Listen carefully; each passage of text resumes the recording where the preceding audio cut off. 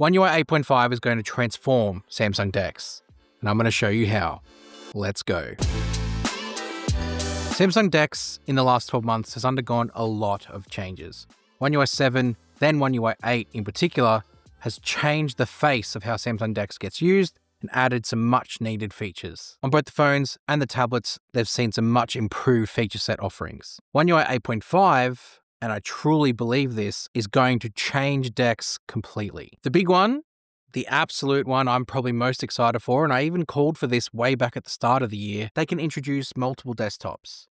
So the ability, like you have on Windows, where you can actually create different desktop environments for certain different workflows that you might have, different apps on the screen, and you can sort of cycle between them using keyboard shortcuts to be able to then use different apps on different environments. Multiple desktops is coming to One UI 8.5 on the phones. You will have the capability to support up to 4 different desktops and change between them as you're using it. They did introduce this into the tablets a little bit earlier this year, a couple months ago, where you could add the 4 different desktops on the tablet screen, and that was great. It was something I saw in a really early build of One UI 8 on the phones too, and now we're finally getting it. Very easy to bring up. You just go to the recents key and hit the plus icon to keep adding the multiple desktops, and then you can kind of organize it in the way that you want.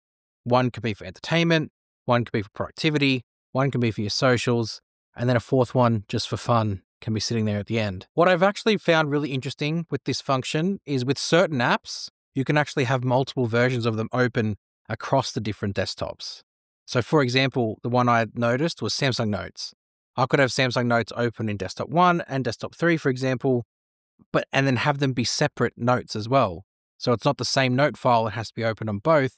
I'll be working on different notes files in different desktops. I'm also a big fan too of how the Recents app menu brings up the multiple desktops and then how the apps all sort of swarm to be organized on the Recents menu view. And then when you go to that desktop, it sort of animates itself into position sort of where they were. It's a nice touch. It just creates a super productive environment to work in, or multiple environments, I should say, because the whole idea of DeX is to mirror and create a desktop experience. And this kind of further extends that purpose by now allowing you to sort of pretty much mimic what a desktop PC and laptop can do with that environment. And it's just the thing that also can happen to fit in your pocket at the same time. I didn't end up getting or finalizing a sponsor for this video. They actually pulled out at the last minute. So instead, I figured I'd promote you, the viewer. Because if you didn't get what you wanted for Christmas, if the big red man didn't leave you a Samsung product under your tree, you still have some time before the new year is over to treat yourself to something new. I've left a whole bunch of links in the description of this video for Samsung products that I think you will love, especially before the year is out. Whether it be the S25 Ultra that is going to get One UI 8.5 and all of the Samsung DeX goodies that I've showed off in this video, this will get it. And all the One UI 8.5 stuff in general. S25 Ultra is going to bring that in. Or whether you want to try something new and transform your experience of smartphone usage with the Z Fold 7. Again, this will also get One UI 8.5 and all the Samsung DeX advantages, plus the unique flavor of being a phone that opens up into a tablet. Something that just absolutely transforms your usage and something you will want to be on, especially as the category progresses next year. And whilst you're there, you may as well pair it with an accessory. The excellent Buds 3 Pro, you can jump in and add them in to your order, or it's not here, but check out that watch tan. That is chronic. Or the excellent Watch 8 Classic, which acts as a companion to your smartphone, extending your notifications out. Also just an excellent product that looks really good on your wrist, but not when it's not there. So go check out all of the Samsung products that I've left down in the links in the description. You will not regret checking them out. Supports the channel just by doing so as well. I want to wish you guys a happy new year and thank you for all the support you've shown me in 2025.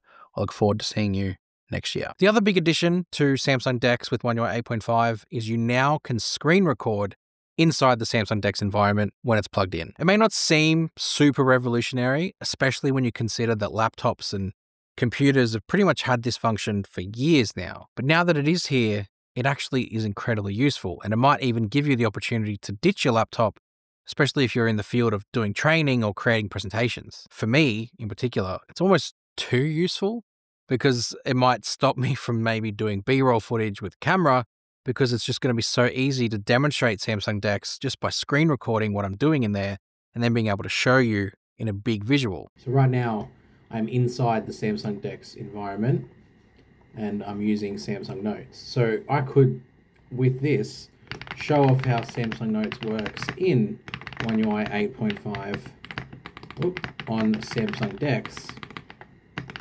And I wouldn't even need to set up anything else. I could just do it all from here. Like, how cool is that? That I can showcase, you know, then bring in the desktop situation. I can show off how the Now Brief works inside Samsung DeX. There's just so many cool things now that I can show off thanks to the fact that I have screen recording and Samsung DeX set up. But even for people who just work in the DeX environment and don't do what I do, they're going to be able to use this feature, like I said, for sort of screen recording things that they're doing, putting them into presentations, and being able to just do it all in one environment as opposed to needing to do it in another. I can imagine it being very handy for that subset of people. I just want to highlight here that One UI 8 could already screen record with Samsung DeX, and I don't know how I missed that. But what you couldn't do with One UI 8 is do the partial screen record. So with One UI 8.5 inside Samsung DeX, you get that partial screen record option like you do on the phone with One UI 8.5 and screen recording. So Samsung have brought that into the Samsung DeX experience as well as just the full-on screen recording too. There is some extra stuff in the quick panel within Samsung DeX in 8.5 as well. Some extra toggles in there. It's probably why I missed it before, because it looked clean and neat, whereas now they've sort of made it a little more obvious that there's stuff in there to find. So anyway, screen recording was there. They've now just made it better in 8.5. Either way, it's still a very cool function, and I'm glad it exists. The last change that Samsung are making to Samsung DeX with One UI 8.5 is bringing back an old feature, the keyboard shortcuts. They didn't ditch them entirely with One UI 8, but the one that actually makes the most sense, they got rid of. That was the ability to use the control key or the command key or whatever key it is, and then going left and right to snap the window across. I think it's the Windows key on a Windows keyboard and the command key if you have a Mac keyboard connected. I just don't understand the logic behind removing it in the first place. I use multi-window all the time, and the ability to press the button, snap the window to the left, was just so easy and convenient. They replaced it with some new system where you had to use the mouse, go up to the top left corner, and then hit snap left or snap right on the app. But it's just not as convenient. And for someone, like I said, who uses multitasking a lot, even writing the script for this video, I was writing the script on one side and had the ashes playing on the other. And it's just going to be so much easier to bring an environment like that together if you have the ability using the keyboard shortcut. Thankfully, 8.5 has brought it back via a toggle, so you can actually choose to turn it on or off if you don't want it. But obviously, the easy solution is just turn it on, because keyboard shortcuts are better than no keyboard shortcut. So they are the big ways that Samsung are revolutionizing or changing Samsung DeX for One UI 8.5. The big one, obviously the hero, is down to that multiple desktops environments that they're bringing in. Let me know which one you actually like the look of the most. For me, it's that, but the absolute hidden hero is going to be that subtle command left and right to snap the window. That one's going to be a big one for me. But you let me know yours in the comments below. Whilst you're down there, hit subscribe to Tech with Benefits. Lots to come, especially in the new year. And we'll see you guys in the next one. You.